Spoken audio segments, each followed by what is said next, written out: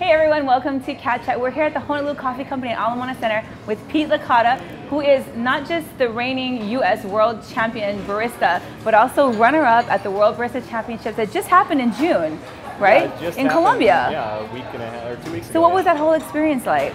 It was wonderful. There were 54 countries from around the world. Okay. And I was there to represent the United States. That's pretty cool. Yeah. Yeah, and so the competition entails, you have to do 4 espressos, 4 cappuccinos, and 4 signature coffee drinks of your own in 15 minutes. Yes. And you came in second to an El Salvadorian.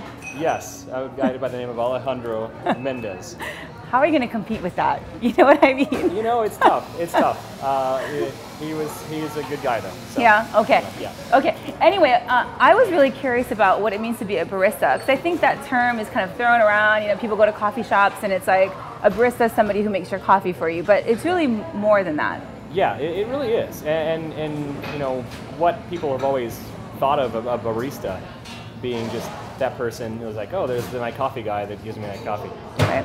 What it really is becoming, and what it really is a coffee expert, and somebody who can really tell you about a coffee, okay, and be very, very highly trained to prepare it properly. Because if any of the little links in the chain of what you're doing with that coffee breaks down, the coffee flavor is not going to be where it should. It's not going to be as good as it should be. So I'm not a coffee drinker.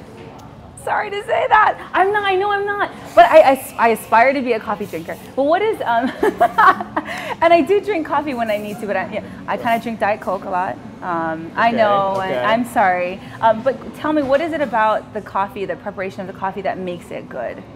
Well, there's a consistency of what you're doing. If you start, you know, with a good product, obviously, and you make everything to essentially what are like standards? Standards, okay. Yeah, of extraction percentage of how much of the coffee you're extracting. There's a lot of science that's going into it now. Yeah, this is kind of sounding geeky. You can get there really fast, but you know, mostly what it is doing it consistently, where you get the good flavor that you know you can get through a little bit of trial and error and a little bit of education. Yeah. On how it's going. Okay.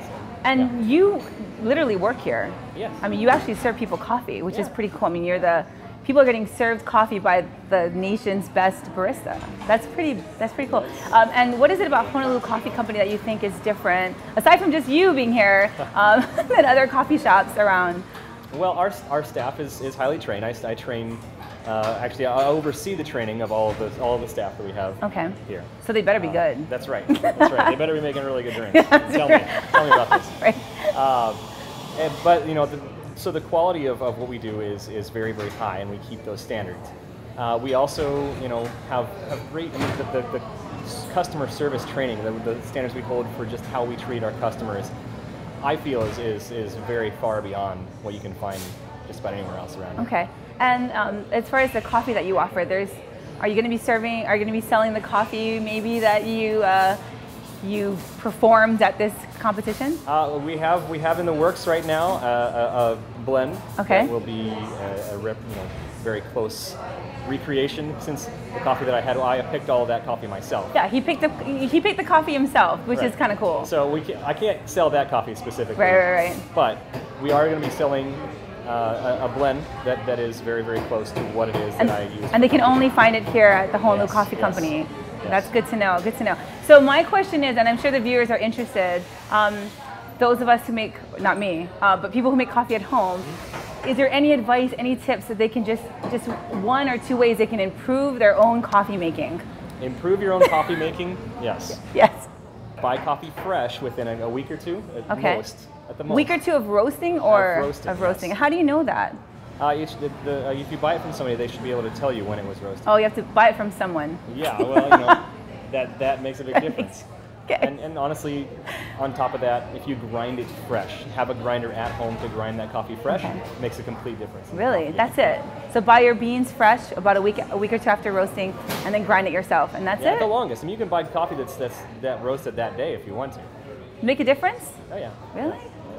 Good to know. Well, if you want to learn more about coffee, or you want to get coffee from this guy, come down to Honolulu Coffee Company here at Ala Moana Center. Check them out online at www.honolulucoffee.com. Follow these guys on Twitter. That's about it. Join us for next week's Cat Chat. Thanks for stopping by, and come back here and check him out, and go make me a cup of coffee. Do what I can. See you next week. Thanks. No, really, you should make me a cup of coffee. Okay. No, I'm just kidding. You thought you don't like coffee? I don't drink coffee. I know.